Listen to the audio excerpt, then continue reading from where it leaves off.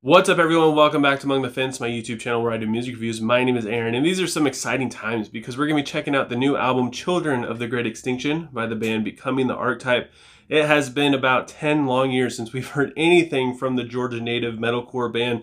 Their debut album from 2005, Terminate Damnation, is still one of the best progressive death metal albums to this day, in my personal opinion. And after they had really good success with 3 more albums after that, their vocalist slash bassist, Jason Wisdom, would leave the band to start a new project titled Death Therapy. Chris McCain would then become their new vocalist on their last album from 2012 titled I Am, along with a new bassist and a new drummer. The overall sound of the entire band changed, but they still created an absolutely fantastic record.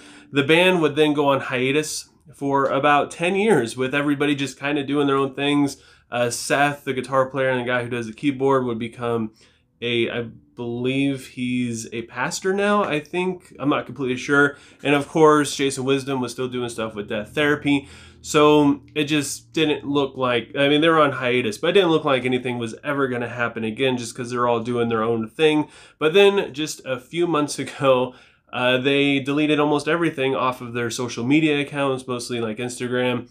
And then they dropped a new single, something like I said, I never expected it, and I would check their social medias almost like 4 times a month at least, just hoping for any signs of life, which now brings us to Children of the Great Extinction. The album opens up with the song The Dead World, which really gets the energy up, and it has like this kind of inspirational quality to it. The vocals are fantastic, as is the guitar melody, and the cleans in the chorus are very unique and quite catchy. The riff in verse 2 is just...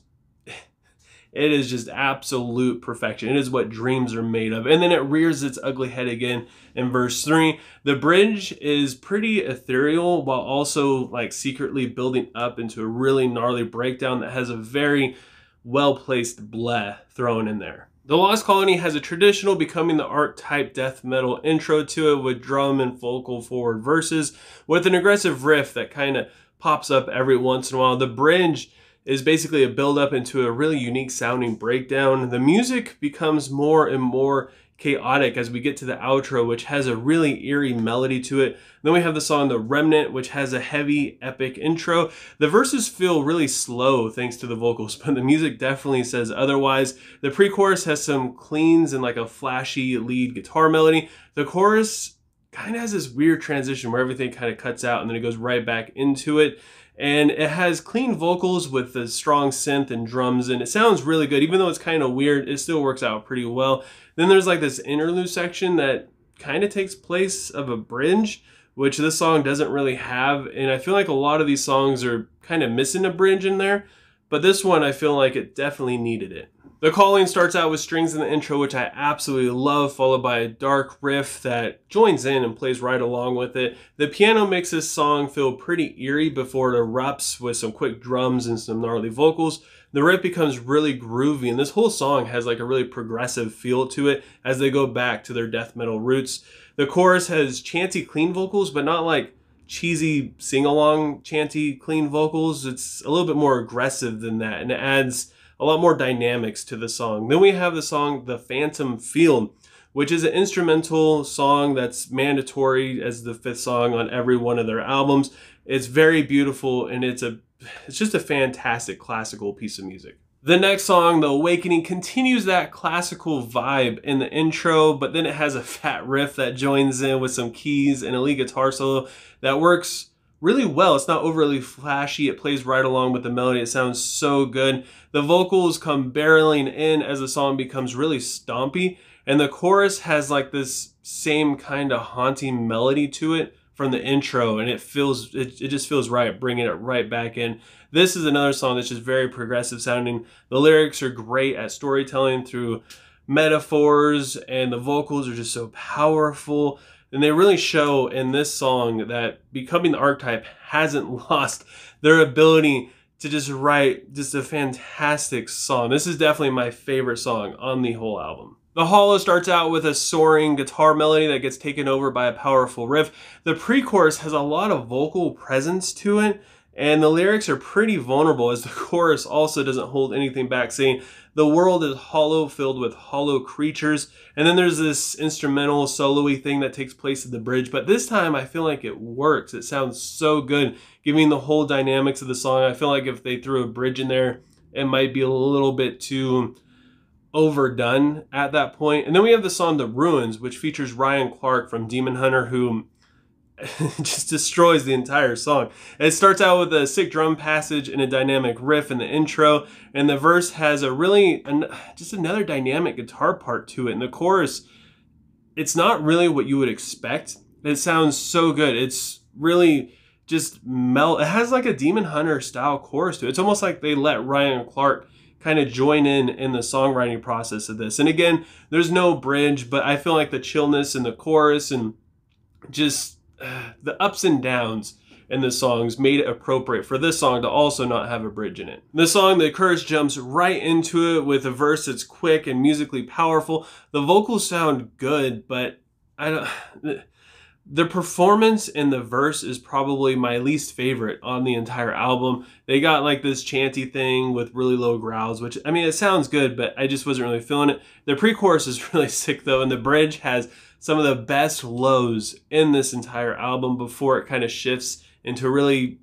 awkward sounding syncopated drum and guitar like chug passage. It sounds awkward, but it doesn't sound bad. It just kind of throws you through a loop a little bit before it gets right back into the meat of the song. Then we have the closing track, The Sacrament.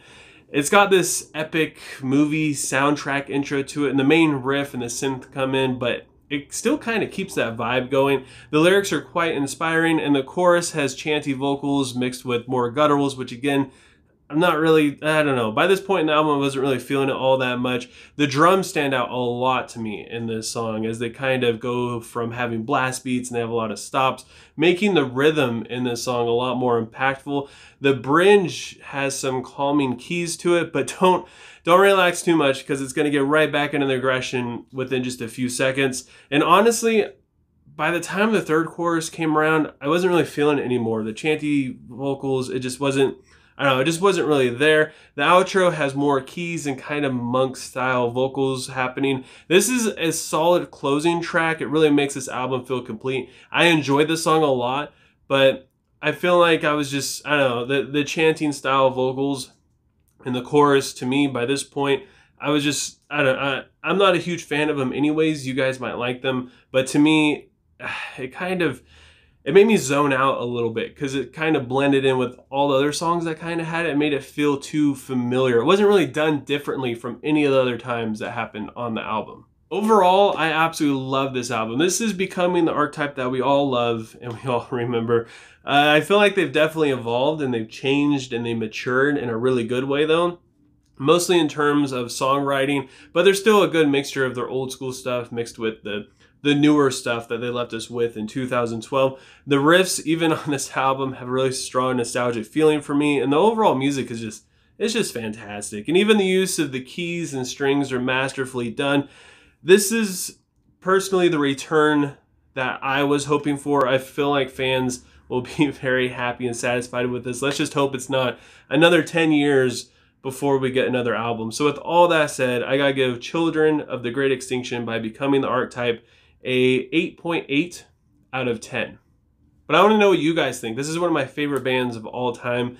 I try not to be biased, but maybe it's hard not to be. So leave a comment below letting me know what you thought of this album, what your favorite song is, and what you would rate it.